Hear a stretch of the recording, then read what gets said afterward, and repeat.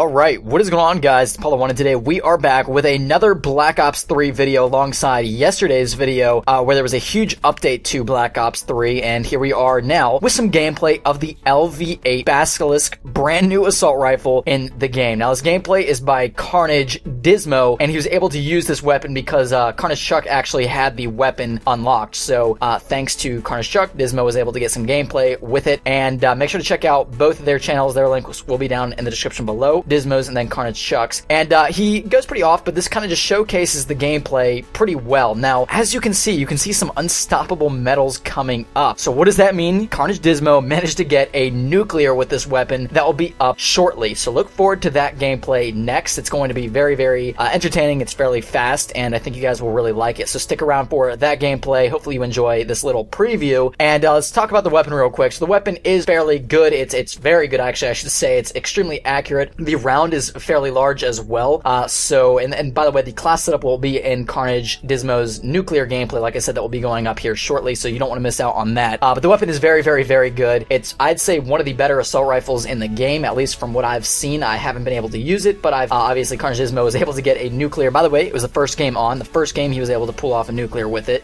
So it's definitely very, very powerful, definitely good. And if you're lucky enough to unlock this weapon through supply drops, then I would say that you have one of the better weapons in the game, one of the better assault rifles. And it also reloads really cool. Like, the front part of it kind of comes out and you just put the new clip, rounded clip inside, and then you're good to go. It reloads fairly quickly as well. But yeah, it is very, very good. And like I said, make sure to check out Carnage Dismo's channel. His link will be right at the top of the description below. Carnage Chuck's under it. Now, Black Ops 3 seems to be having more like hype behind it because some new information just came out recently that they're going to be updating this game throughout 2017, because they said as long as people are playing their game, they're going to be updating it. So we should be getting some decent updates throughout Black Ops 3. Now, we don't know exactly what that consists of, but that's what they said in a short Treyarch live stream, and I'm going to expect more than just DLC weapons. I think they're honestly going to do more than DLC weapons, and it would be interesting to really see what they do. One thing I've always thought is if they added new, like, kill streaks, I don't know why they have, that's like the one thing they haven't done yet, is adding new score streaks into the game. There probably is some reason why that is, but it would be cool to see some new score streaks in the game, and maybe something even bigger, like maybe a new map. That would be crazy to see a brand new map come to a game that is a year old. That would be really interesting, actually. So maybe that's another way they'll keep the game fresh. Who knows? But it seems like a lot of people are kind of going back to Black Ops 3 at this time, and it seems that people rather watch Black Ops 3 than